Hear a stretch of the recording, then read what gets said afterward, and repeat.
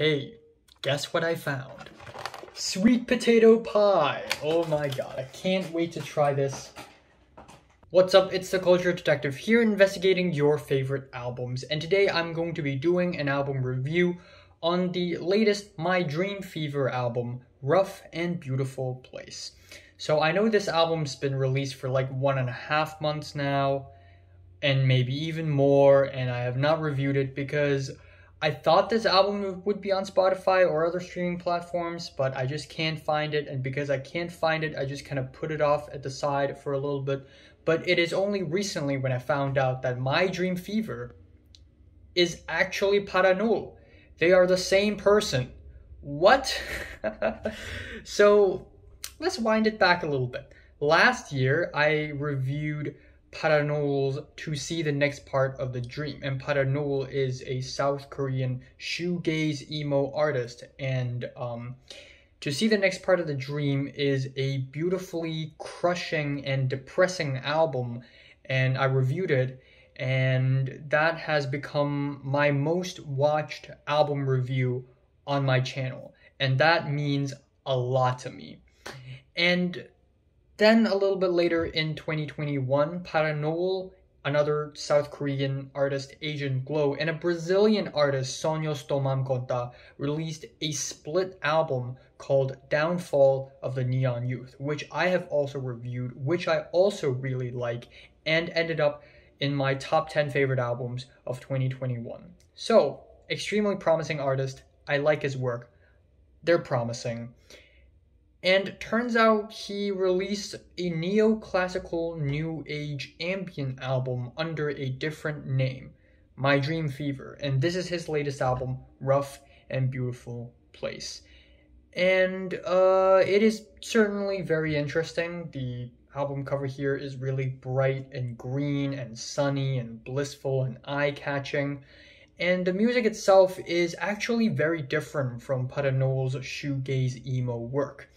It's much quieter, obviously, but also it has such a great emphasis on beauty and the nature, which is really nice. So the album starts off with Sprout, which is a 14-minute and 11-second long album opener with cicada noises, loose, gorgeous pianos, atmospheric keyboards, and then a little bit later in the track we have these randomly speedy drums and then a noisy climax. And sonically it is pretty nice, and it is a really good tone setter for the album. And I also really like that this track lives up to the album cover. Like, you need to listen to this track while looking at the album cover to get the optimal experience. But that being said though, I wouldn't say this track wowed me or anything. It's just a very long-winded opener.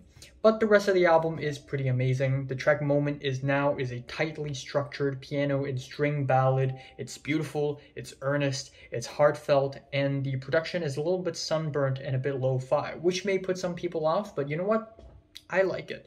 I also like the other sounds on the track as well. We get these water running sounds, birds chirping, organic percussion, which sounds like a piece of wood hitting another piece of wood. It's so organic, it's so natural, and I feel like I'm wandering in a forest in South Korea somewhere randomly, and this track just is the soundtrack to that. Next up, we have the track Circulation, which is more empty and ambient oriented, but that being said though, it is still a very ethereal and spacey track. It has bits of field recordings of here and there. There are some like singing of sorts, like it sounds like tribal singing, but I don't want to jump to conclusions, but it's some sort of singing, and it sort of hangs there at the back for a very long time.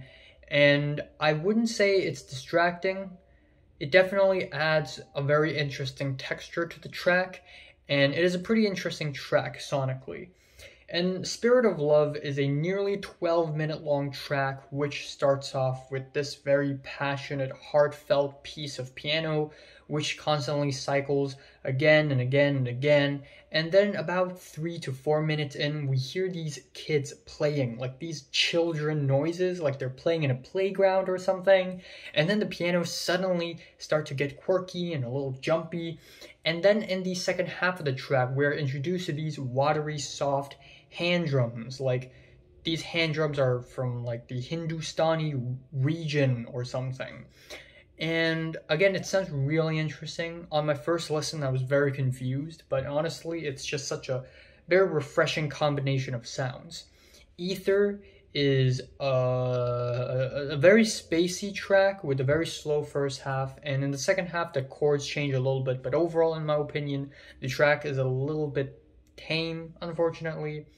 But the album ends off very, very, very strongly with the title track, where pretty much every single piece of instrumentation show up on this track, where we have hand drums, we have these shaky percussion, loose pianos, and then of course we have the very watery, natural field recordings. And what really is the star of this track are actually the lively flutes that just, woo, they just sound awesome. And then it reaches a very gorgeous and holistic climax, and it's just a very great ending to the album.